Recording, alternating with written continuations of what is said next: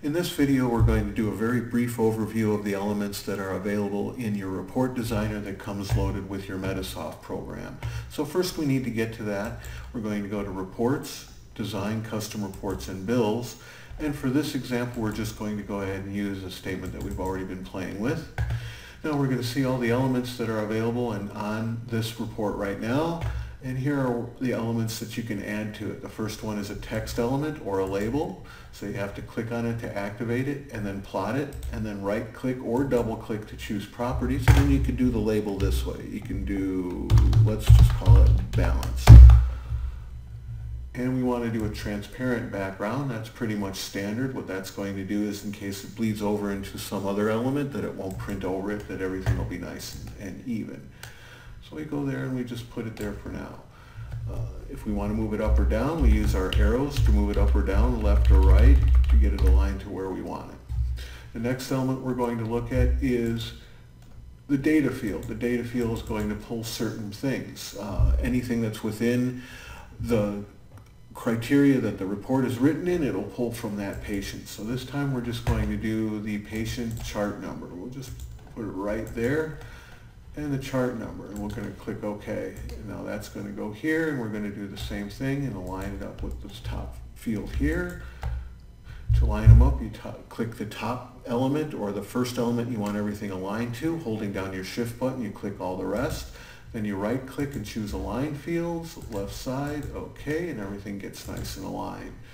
The next element we're going to look up is called a calculated field. Same thing, we're going to click on that and then plot it, double click to open it. We want a sum. We want to format this for money, and we're going to select a field, and it's also going to be patient, and then we're going to do patient remainder. Right there, okay, and then we're going to line that up with this balance one we did before. The next one we're going to look at is called a system data. That's where we can actually add something like a date or a time.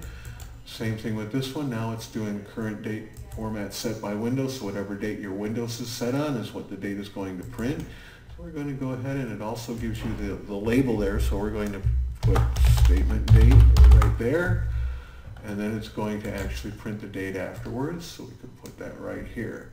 The next element that we're going to look at is going to be a shape field. Shape is the same thing as what it says, basically. Like here we have a square, here we have a square.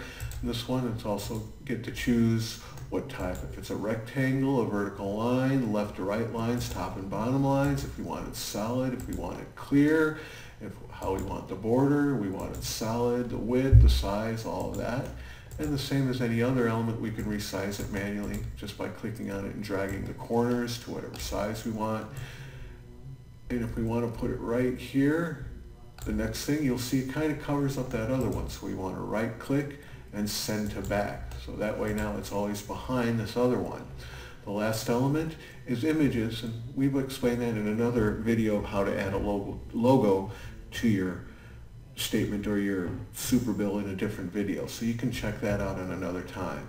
Now this looks a little messy, so let's go ahead and line everything up so it all is the same. And fields, top, okay, and there we go. We added all these new elements. Let's get rid of that.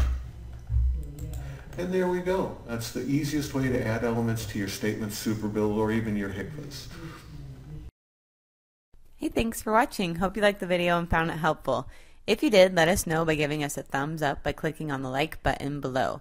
If you have any comments, questions, or suggestions, feel free to write those in the comment section below. And if you want to get more helpful videos like this one, be sure to subscribe to our channel. Thanks!